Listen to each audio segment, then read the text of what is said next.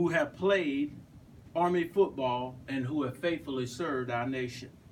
As you look upon the well-organized, structured lockers, the picturesque frames as you walked on the second floor and looked through the Hall of Fame. If not, I would strongly encourage you to go up there and take a scroll through. But as you look at the displays of the Heisman Trophy winners and the elite football players, I want you, even down here today, I want to encourage you to always remember this, if you don't take anything else home. No locker here at the Army football locker room can be purchased. It must be earned. First Lieutenant William Josh Powell has certainly earned his place among these Hall of Famers and military elite today. Why are we here? There's a couple of reasons why we're here very quickly.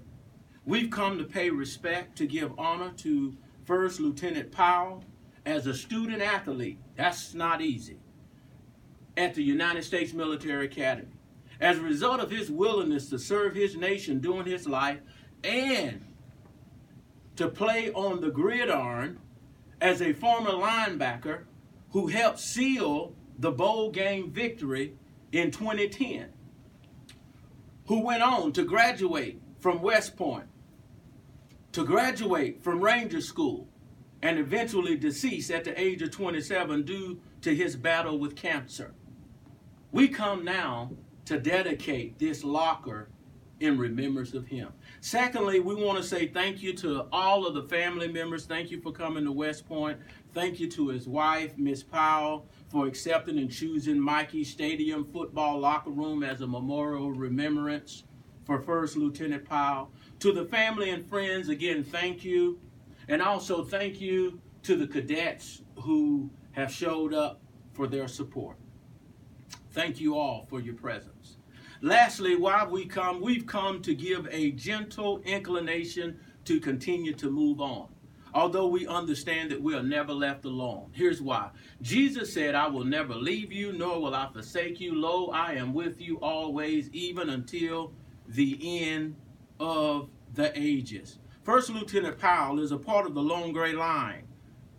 And as a part of the Long Gray Line, he is among those in the ghostly assemblage.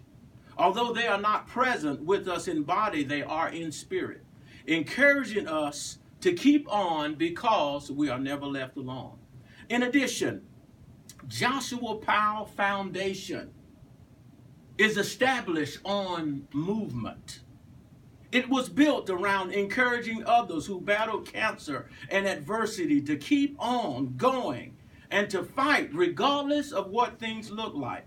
I'm reminded of the Apostle Paul. He encourages us, just like Josh, to fight the good fight of faith and finish the race.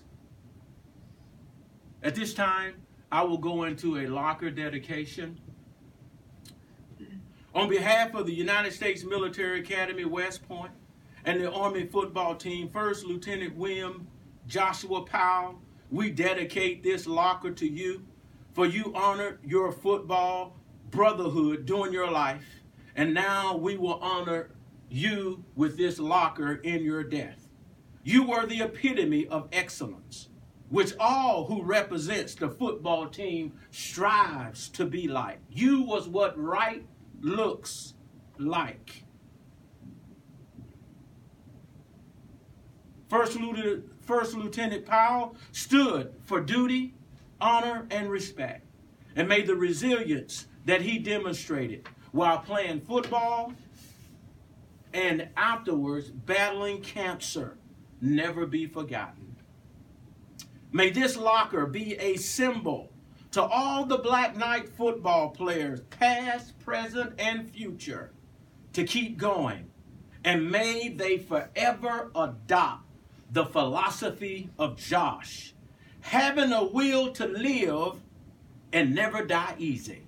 May all who comes through these locker room doors observe and gauge JP Locker to be reassured and to know that there lies a faithful man. A man who never quit, no matter how bad things would get. God bless all of you. God bless all of you. According to the program at this time, we'll have comments.